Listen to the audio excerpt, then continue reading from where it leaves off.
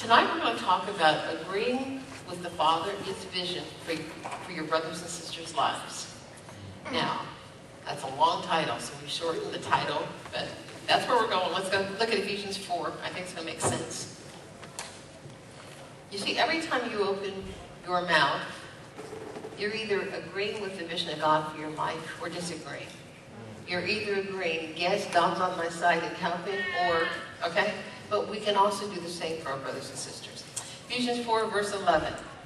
And he gave some as apostles, and some as prophets, and some as evangelists, and some as pastors and teachers, for the equipping of the saints for the work of service, to the building up of the body of Christ. So let's look at those two verses. The chief aim of the fivefold ministry gifts, apostles, prophets, evangelists, pastors, and teachers, the chief aim is to equip the saints. But what's the main goal of the saints? Same verse, verse 12. The goal of the saints is to build up the body of Christ. Okay, let's go back and read it again. This is, okay, you can say, well, who are the prophets, pastors? Al Fury is more, he's coming the beginning of November. He's an evangelist, but he's a prophetic evangelist. He has the gift of a prophet on him. You can see that, I mean, he knows things about people supernaturally. So he's not just an evangelist. Some people have signs and wonders of healing, but they're not really prophetic. They're evangelists. Whenever you see a true evangelist, you're going to see the gifts of the Spirit to convince the lost. Okay? So let's back up. An apostle is somebody that is sent to a place that has never had a mighty work, and God uses them. Dallas Clemens, that many of you don't know or remember, but he was part of this, part of the board here. He would go to a place and start a church, and it's still there today. Like he was an apostle. A sent one is what it means. The prophet, it doesn't mean that they prophesy into your life to tell you what to do now, but they have a prophetic insight into lives to give you a word from God, okay?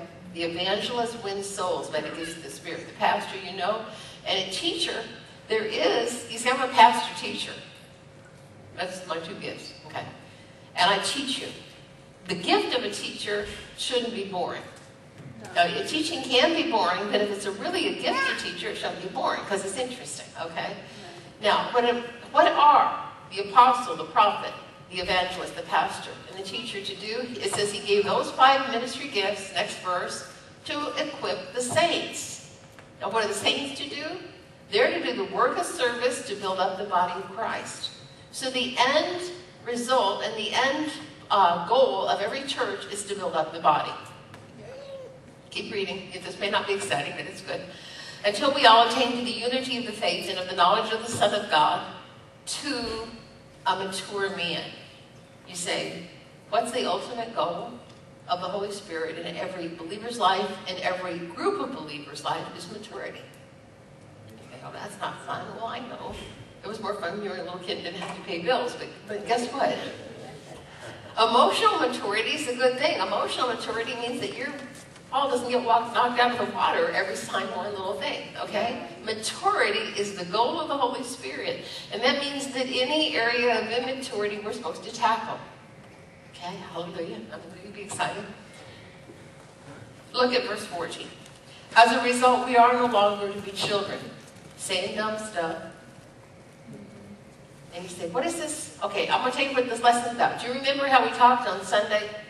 That the voice of the Lord it's not milquetoast, like I think Mr. Rogers. Welcome to the neighborhood, glad to get in the kingdom. No.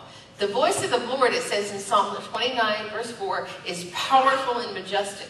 Now, right now, we are less aware of the spiritual world than we will someday. We see through a glass dimly. We see through a veil. We hear as if the trumpet were muted. If the trumpet sounds today, it's very muted. But God's voice is powerful and majestic. And what we didn't finish in the sermon, because there's so much going on, is that when you put the Word of God inside you, even if it doesn't sound like a roaring lion, it is one. And when it starts reverberating off the walls of your spirit long enough, it will come out your mouth, and it will come out just as if God said it. Yeah. Hallelujah. Now, my thing tonight is that I want you to see, not only do you have an obligation to speak truth and faith over your life, but you have an obligation to speak truth and faith over every single member in this body and everyone that, it's easy over our own kids usually. Yeah. At least we're a little more aware of it. But we're supposed to speak faith and truth over our own children. I'm supposed to speak faith and truth over you. Yeah. Okay. Hallelujah. Look at verse 14. As a result, we're no longer to be children, tossed here and there by waves and carried about by every wind of doctrine, by the trickery of men, by craftiness and deceitful scheming. We're not supposed to be suckers for stupid tricks of the devil. You know, where you, oh, okay. Verse 15, how do you avoid that? But speaking the truth in love, we are to grow up in all aspects into him who is the head, even Christ. So Christ is the head of the body. We're part of the body. We're supposed to grow up and look just like our older brother. Yeah. That's what it says. Is the Lord Jesus our older brother? Yes. But speaking the truth in love, we're to grow up into all aspects into him who is the head, even Christ. Now, if you want to grow up looking just like your older brother, what do? You speak the truth in love. Exactly what is the truth? You may know, but John 17:17, Jesus was praying the night before he went to the cross for his disciples. Sanctify them in the truth. Your word is truth. So if you're going to speak the truth in love, you better be speaking what the word says. Now look at the same things in Psalm 119. It says the same thing in verse 160. The sum of your word is truth. This is truth. Now somebody might get diagnosed with a terrible disease, but it's still the truth that by the stripes of Jesus they were healed. Amen. And you say, well, how can you say that that's truth? This is something that will never change. When you get to heaven, all the truth will be right there. You will not be sick. Now, if you say, I don't know how to take truth from that realm and apply it to this realm, if you're saved, you already have. Yeah. If the only information we have about your life is this realm, you're a sinner on the way to hell. That's right. Sorry. Maybe not. Maybe a couple of us. Okay. I can prove to you that you're not going to heaven if this is the only realm that we have and God is perfect. But we took information from a higher realm that says the blood of Jesus Christ was shed. He died for us. The Father raised him from the dead, seated at the right hand. He paid the full and complete price of our redemption. And we took that truth and applied it to our nature, and we got born again. You can take the same truth that said Jesus himself carried away your diseases and put it on your body and get healed. It's a higher truth. So what it says in Ephesians 4:15, speaking the truth in love, part of the truth is you need to tell the truth on your taxes and tell truth about non-natural things, but you also need to take that higher truth of the Word of God and apply it to your kids. Even when it doesn't look like they're doing right. Speaking the truth in love, we grow up. So, my question tonight, how many of you have ever spoken the truth in love over yourself? I am strong in the Lord and the strength of his might. I can do all. Okay, I'm in perfect agreement with that. For one thing, you're a greater blessing to the body of Christ when you're speaking the truth in love. You know, you're a blessing, okay. But once in a while, I hear somebody say something about somebody in the church, and we have a marvelous church, so much love. There's some things I would never, ever say. I would never say that person struggles with depression. Why? You say, why? Because they have been delivered. There's a way out for them. I'm going to listen, every time there's a problem, you either reaffirm what the devil's doing or you hold the truth of the Word of God. Hallelujah.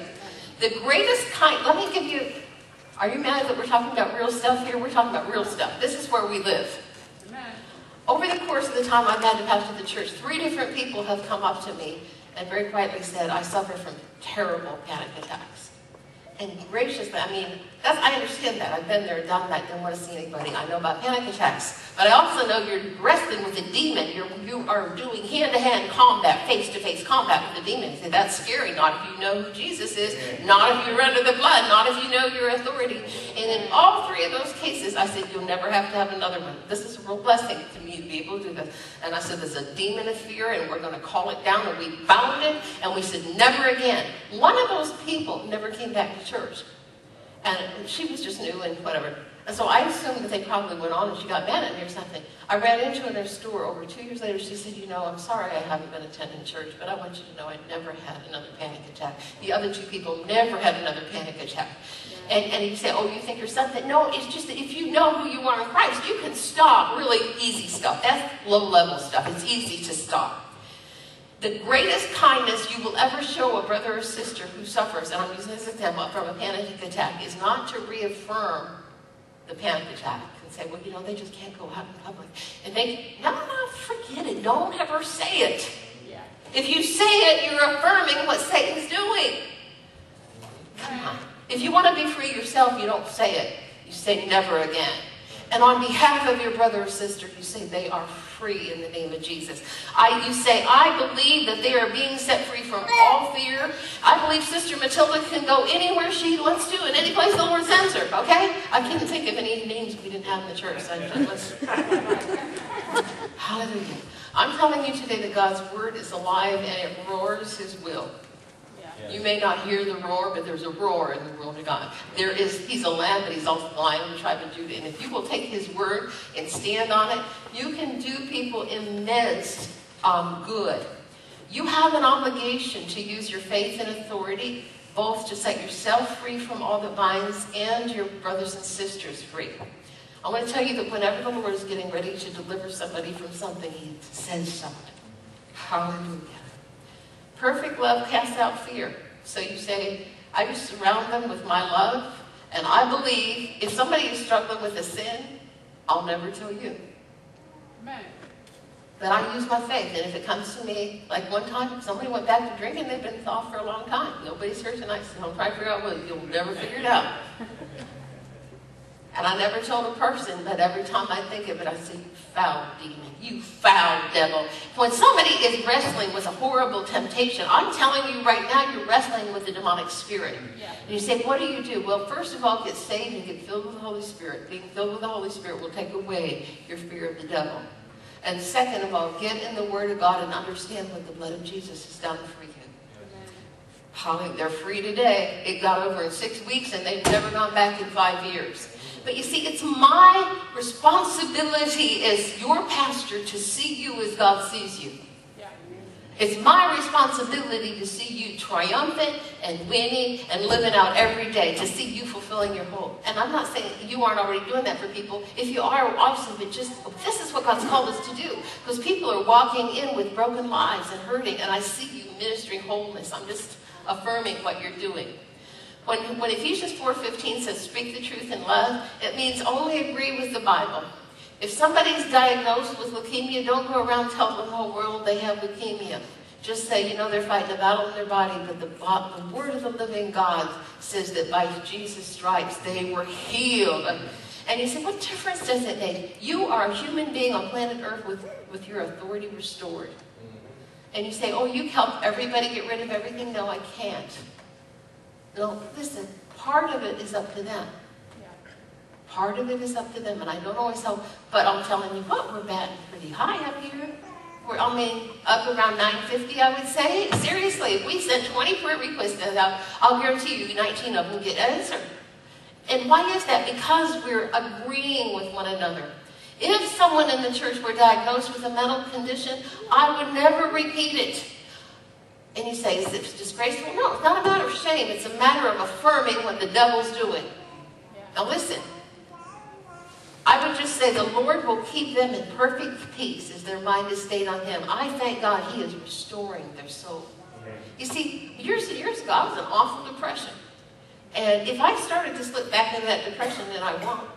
Because I keep saying I won't. But if I did, I would hope you wouldn't go around saying, oh, pastor's back in depression. She's going to end up in the mental institution. I hope you would say, oh, she knows better than this. This devil is so under her feet. The blood, devil, the blood is against you. And you get in with that person that's at war and you help them get sin off their life. You help them. Yeah. And you say, why are you so fiery about it? Because I've seen help work. Yes. Hallelujah. I'm going to give you some high mileage scriptures tonight. These are, and hold on, a high mileage scripture. You have a car, I won't say brands because, when Audis are supposed to go forever, Honda's go a long time. Some people are saying, go. Well, some scriptures are really valuable because if you don't know exactly right scripture, you can make them apply. Let's look at Isaiah 54:17, and I didn't give these to you, Don, but I'm going to throw some in. You ought to have some backup where if you can't think what to pray for somebody, you just throw this one out. Oh, yeah, this is Isaiah 54:13. Well, both of them are in the same chapter. This is what I say over you guys. All your sons will be taught of the Lord, and the well-being of your sons will be great. I started saying that when Nathan was born over Nathan. when Christiana came along every day, and I'd start to be afraid that they'd go to the world, and I'd say, no, my sons are taught of the Lord, and the well-being, the shalom, the well-being of my sons is great. Well, finally, after I've been pastoring for about 6 months, it occurred to me that I carry y'all around in my heart the way I do my babies. How many of you have kids and you carry them in your heart all the time? You're never really out of your heart. Well, that's the way you are with me. If you come on a regular basis, you're my kids. So I started saying, when the devil would make you afraid somebody's going to backslide, I'd say, no, all my sons are taught of the Lord, and great is the well-being of my children. And then look at this. This scripture, this is the one, if you want an all-purpose scripture. You say, wouldn't you like us to know 39,000 verses? Yeah, it's better. It's better to know the exact verse that's tailor-made. But when you see somebody under attack, you can stand on this verse. No, read this with me. No weapon that is formed against you will prosper. And every tongue that accuses you in judgment you will condemn. This is the heritage of the servants of the Lord, and their vindication is from me, declares the Lord. If you go to the verses before to find out what the conditions are, it's somebody serving God. And if I see somebody under attack, like maybe that it could be a person that doesn't love God is showing an interest in them, and it's going to draw them away. And you say, that's not an attack. It most certainly is. It's an attack on the call of God in your life. And I would just say, no weapon formed against their destiny is going to prosper. If you're sick and you can't think of the healing scriptures, this will work. That cancer is a weapon formed against them. And you say, what are you trying to say? You can't take on everybody's battles. No, but you can help. You can help to never use your tongue to reinforce what the enemy's doing. Ephesians 4:29. Are you still in Ephesians 4? I don't know. Some of you might be. We started on Ephesians 4. I love this scripture. But I have to give you the literal. You know where it says, no, let no unwholesome word?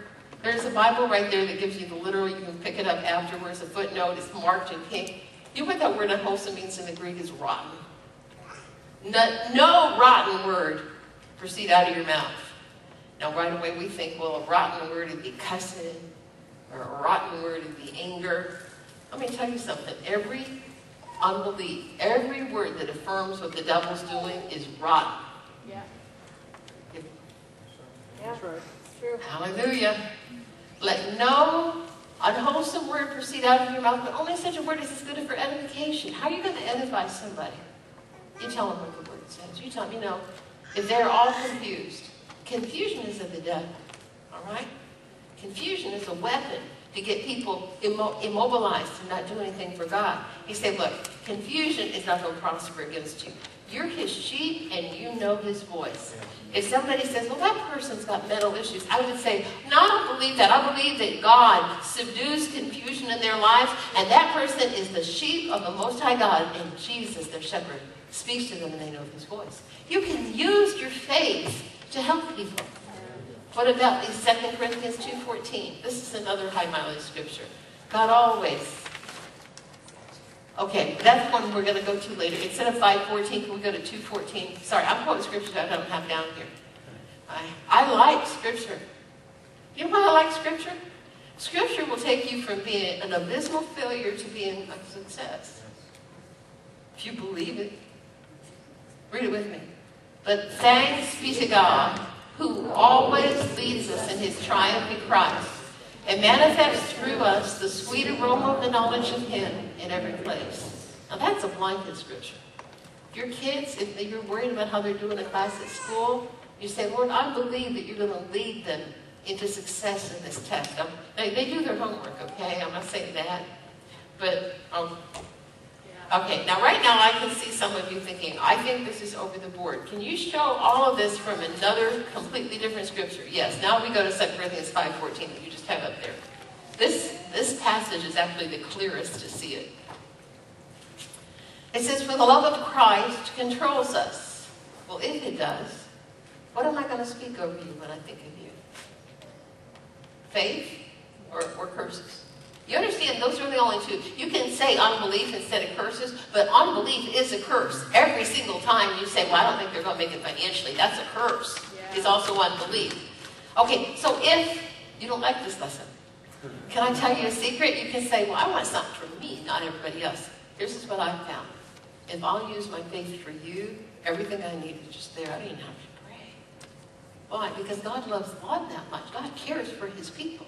If your heart will shepherd his people and always encourage your brothers and sisters and never talk about what you know about them, never talk about a sin you know, never talk about a condition that might be embarrassing to them, God will you with promotion.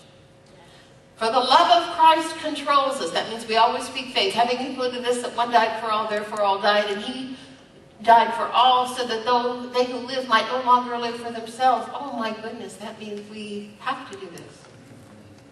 We're not here for ourselves, we're here to serve.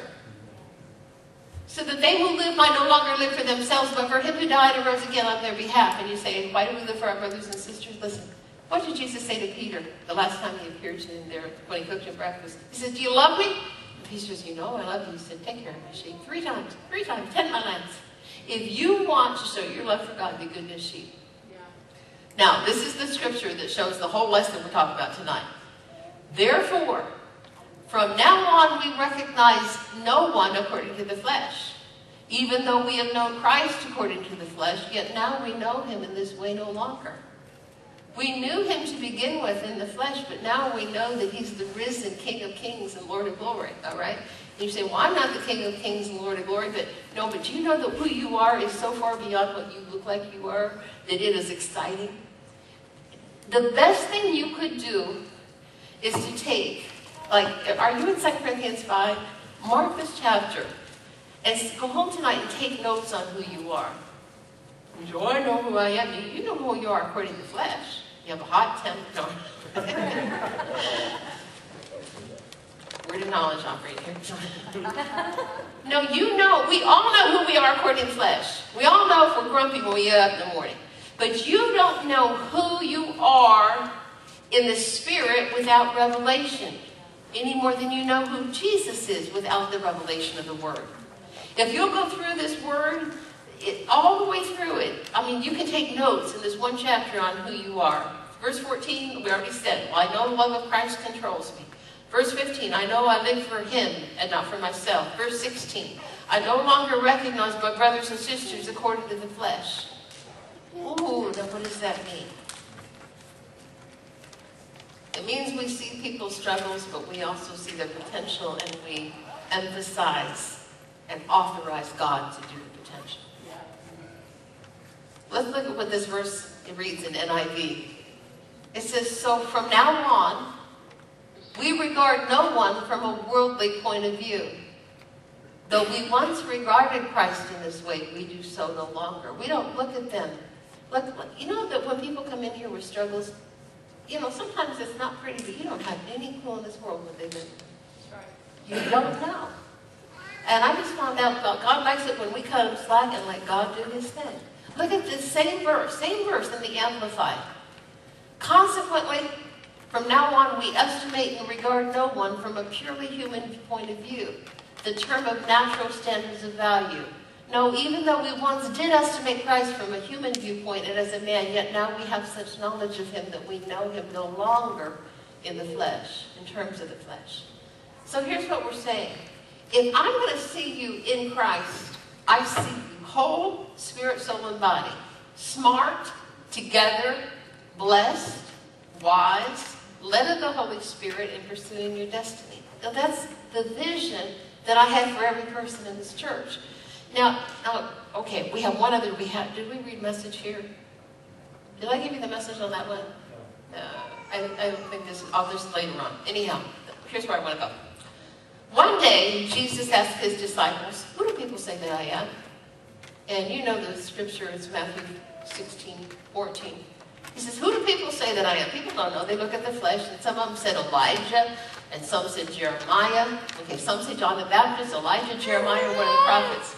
There you go. Wrong. Wait a minute. Was this who Jesus was? No, they looked at him and they said, I bet he's risen from the dead. Guess what? When we try to come to our conclusions through this head, we end up wrong, okay? So look what happens next. He said, well, who do you say that I am? And Peter said, you are the Christ, the Son of the living God. Now, how did Peter come to the right answer? Watch this. Next verse, verse 17. Jesus said, flesh and blood did not reveal this to you, but my Father who is in heaven. I didn't give you enough scriptures or verses there, did I? Sorry. We need verse 17 too, but you know the verse. Jesus came back. God bless you, Simon, the son of Jonah. You didn't get that answer out of books or from teachers. My Father in heaven, God himself, let you in on the secret of who I really am. New American Standard says by revelation. If you're here tonight and you're a believer in the Lord Jesus Christ, it's not because somebody thumped it into your head. It's because some point a preacher was preaching and sharing the word, and by revelation the blinders came off and you knew that he is who he says he is. How many of you by revelation know that Jesus is the Christ? The only way you're going to know who your brothers and sisters are is to read about them in this book. They are children of the living God with divine destinies to complete. Now, you're not excited, but you should be, because I'm seeing people change. Now, okay, how did Peter come up with the right answer? You're the Christ by revelation. Everybody say by revelation. Then say this, I need a revelation of who my brothers and sisters in Christ are. Because it's easy to see foibles and, rough spots. But when you see where God's taken people, you just love them so much. Now listen, Jesus never affirmed death or any condition that was from the devil. Look at Mark 5:38. Remember when he was going to Jairus' house? They came to the house of the synagogue official and he saw a commotion of people loudly weeping and wailing. Next verse. And entering in, he said to them, why make a commotion and weep? The child has not died, but is asleep. Now the truth is, or the fact is, the child had died. And you say, oh, he's lying. No, listen to this. He knew something they didn't know. Sleep is temporary, death is permanent. He knew it wasn't permanent. He refused. When Lazarus died, he wouldn't say the child's dead. You know why? Because this was something he wanted to change. If I see something in you I want to change or I think God wants to change, I'm not going to affirm it. Yeah. I'm not going to say, oh my goodness, he's a nervous wreck. I'm just not going to say that. I want to say God is restoring his soul. He's giving him peace. Jesus did the same thing when Lazarus died. Look at John 11, you know this but one. Now a certain man was sick, Lazarus of Bethany of the village of Mary and her sister Martha, verse 3. The sister sent word to him, Lord, behold, he whom you love is sick. Well, Jesus knew in his heart that he had died. Look what he says in verse 11. He said, and after that he said to them, our friend Lazarus has fallen asleep. Now he knows he's dead. Why did he say he's fallen asleep? He doesn't want to reaffirm what Satan's doing. I wish I could get this across to you. Every time you say something bad about your brothers and sisters that you know you're helping the devil. It may be causing them embarrassment. Now watch what he does. He said, our friend Lazarus has fallen asleep, but I go so that I may awaken him out of his sleep. And the disciples then said to him, Lord, if he's fallen asleep, he'll recover. They thought he meant literal sleep. Now Jesus had spoken of death, but they thought that he was speaking of literal sleep. So Jesus said to them plainly, Lazarus is dead. And then he said, I'm glad for your sakes that I was not there so that you may believe. Well, let's go to him. And then he raised him from the dead. Now, what was he doing? In both of those cases, he was calling those things which be not as though they were. And this is controversial, but the trouble is, if you find a word of faith church controversial, you also find God controversial because God is the one who does this. Yes. Genesis 1, everything was black and without form. He didn't look and say, dark, look how dark it is. No, he looked right into the darkness and said, light, be. Hallelujah. He said all sorts of wonderful things over you that have come to pass. And it took faith just for him to see you that way and to say it. Look at Romans 4:17. God said he made Abraham the father. He said, I have made you the father of many nations. And the guy didn't have a kid. Was he lying? No, he was speaking it into existence by faith.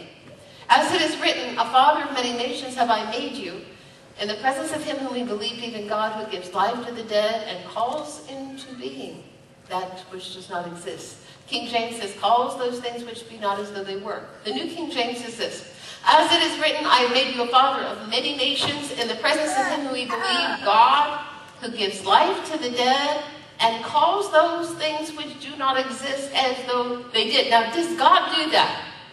That if I see you and I just say, thank God, God is making you stronger and happier and saner every day. You can say that over me, I don't mind. I can use more sanity. I can use more clarity. That's what God does. God looks at a situation and calls it what he wants it to be. Are you following me? Yes. Who gives life to the dead and calls those things which do not exist as though they did. Did I give you the NIV? I think that's next. In hope against hope he believed, so that he might become a father of many nations according to that which had been spoken. So shall your descendants be. Oh, I know. It's the Message. Sorry. Let's look at it in the Message in this one. This is good. I don't remember what the Message says. I just remember it's good. We call Abraham father. Not because he got God's attention by living like a saint, but because God made something out of Abraham when he was a nobody. Isn't that what we've always read in Scripture? God saying to Abraham, I set you up as father of many peoples. Abraham was first named father and then became a father because he dared to trust God to do what only God could do. To raise the dead to life and make a word, and with a word make something out of nothing. You see, when somebody is up here and they need healing, and we say, we call you healed, and let the healing, we are calling on God to do what his word says. And my point tonight, and maybe I'm wrong, make a whole evening of it, I don't know. It's good to do it for yourself, but you need to do it for your kids. And we need to do this for each other. Proverbs 12:18 says, something. There is one who speaks rashly like the thrust of a sword. Okay, I could give you lots of examples of this. If you just say, well, they've always had a problem with whatever. That's like using a sword to hurt somebody and to establish the devil's word. There is one that speaks rashly like the thrust of a sword, but the tongue of the wise brings healing. I can't get away from this part about mental stability. I just want you to know many, many people grapple with instability mentally or depression at one time or another in their life. I mean, you're crazy means you're grappling with being sane and stable and have ground underneath you. But this Bible gives as many promises on rock-solid sanity and clarity and joy as it does about physical healing.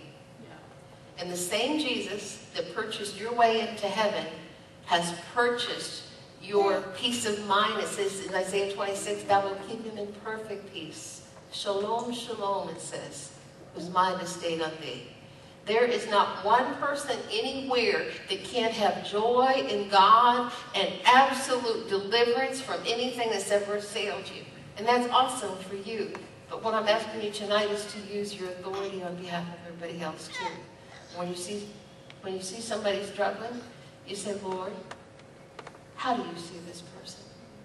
And he'll show that person whole and happy and successful and being a blessing. And you start putting your authority in that direction. Does that make sense? That's what I had for tonight. I felt really strongly about it. And I also want to say, I know a whole lot of us are doing this already. I'm not saying we're not. But it helps me remember. I was thinking back today. I know it's time to pray. But I was thinking back today how many times, how many situations, and they're too private to share, okay? But so many, I know so much about so many people in this church, and you will never know it. Glory. So many places where it could have gone one way or the other. It just looked like they were on a fence and they could have fallen off one way or the other.